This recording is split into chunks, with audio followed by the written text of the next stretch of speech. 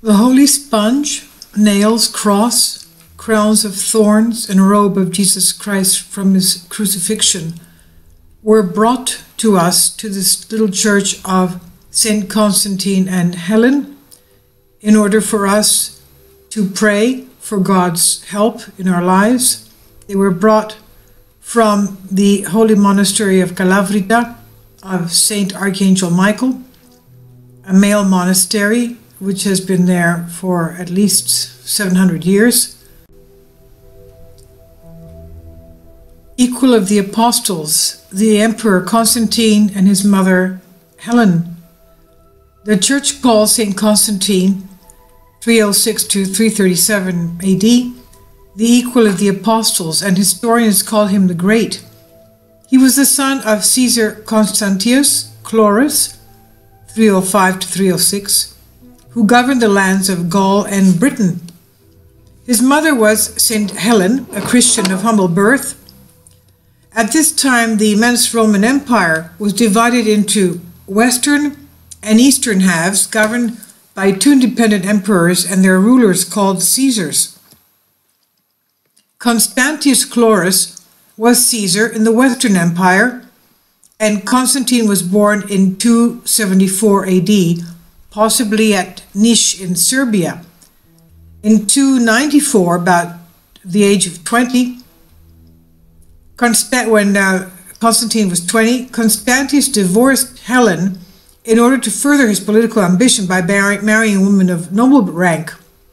After he became emperor, Constantine showed his mother great honor and respect, granting her the imperial title Augusta. Constantine, the future ruler of the whole Roman Empire, was raised to respect Christianity. His father did not persecute Christians in the lands he governed.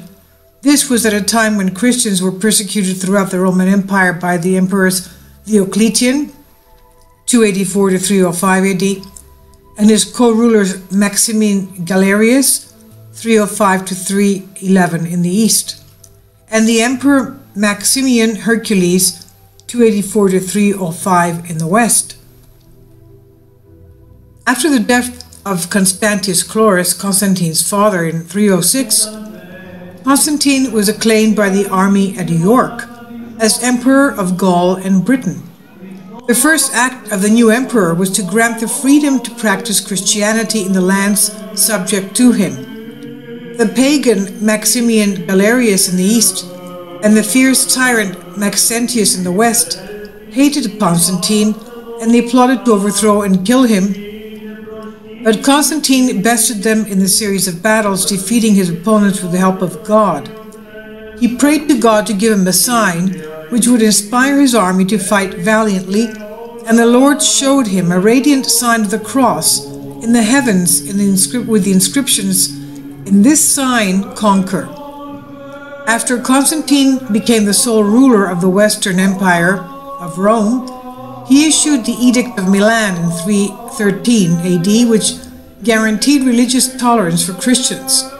St. Helen, who was a Christian, may have influenced him in his decision.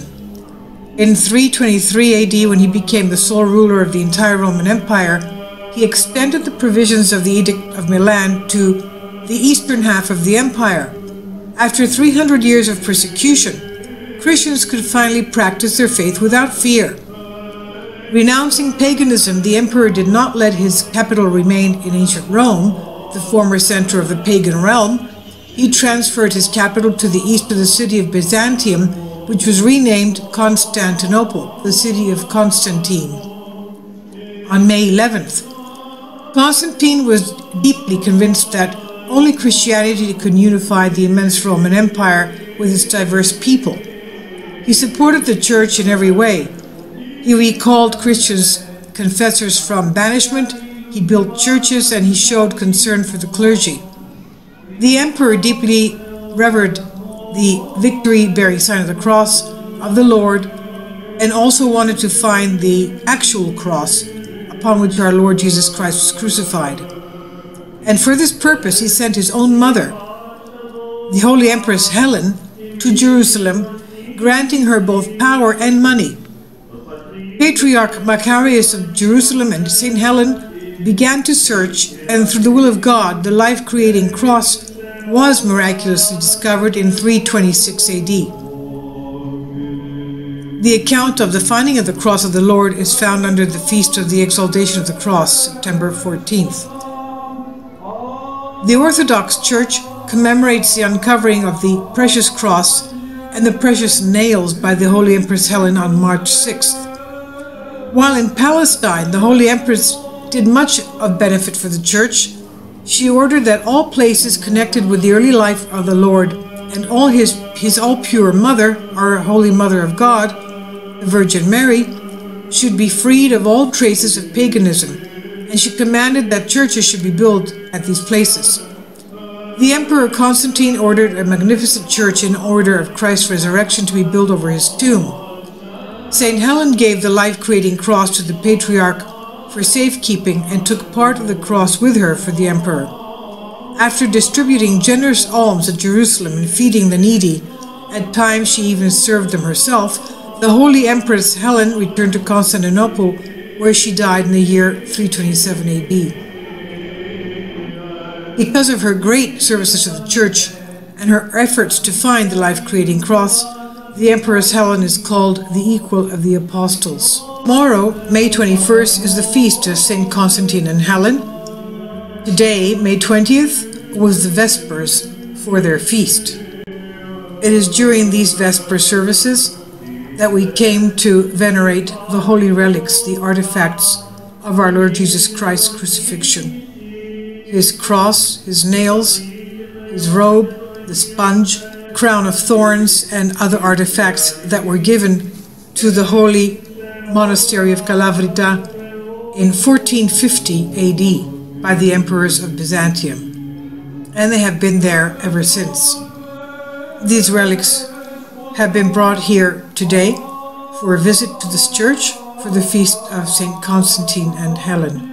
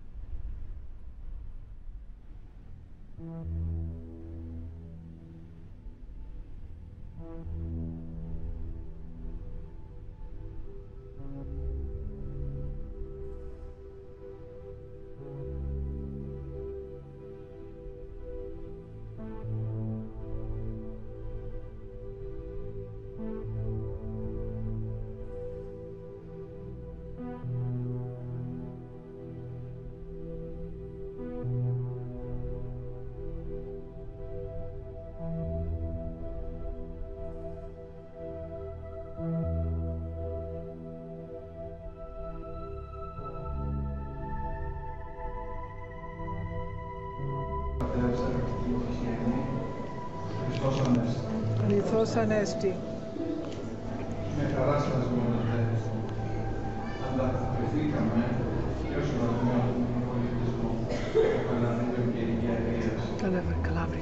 Αλλά και εγώ προσωπικά στο αίτημα το δικό σας και βέβαια των ιερέων του ναού. Που βρήκε και αυτό η Helen. Και βέβαια μελετώντας την ιστορία βλέπουμε ότι βρήκαν και άλλα στοιχεία κάτω στα Ιεροσόλυμα, όπως ήταν κομμάτια από την κλαμίδα του Χριστού, από το σπόγκο, την οξυλό ακάρτινου στέφανο, και τα οποία, όπως πάλι ιστορικά γνωρίζουμε, φυλασσόντουσαν στην Κωνσταντινούπολη με απότερο σκοπό να προφυλαχθούν από τους βαρβάρους. Γι' αυτό υπήρχε και η προσπάθεια του Ιεράρχιου να ξαναπάει, να πάει τον Τίμιο Σταυρό όταν τον είχαν πάρει οι Άραβες. Τα τα πάθη λοιπόν του Κυρίου μας φυλασσόντουσαν σε μια μονή του Αγίου Γεωργίου στην Κωνσταντινούπολη κατόπιν μιας μελέτης ενός καθηγητού φιλολόγου. Δεν γνωρίζω ποια μονή, το είπε όμως Αγίου Γεωργίου. Δεν μου διευκρίνησε σε ποια μονή ήταν. Και τα πάθη τα έφεραν στη μονή μας οι παλαιολόγοι, ο Θωμάς και ο Δημήτριος, γύρω στο 1450. Ο Θωμάς και ο Δημήτριος παλαιολόγοι ήταν συγγενείς σύντροφος στη μονή μας του Αγίου Γεωργίου που εορτάζει 11 Δεκεμβρίου. Τα έφεραν λοιπόν και τα τοποθέτησαν, όπως αναφέρει η βιογραφία του Αγίου, επάνω στην Αγία Τράπεζα, στην ιδρυθήσα μονή από τον Άγιο Λεόντι, την παλιά μονή, επωνόματι του Αρχαγγέλου Μιχαήλ.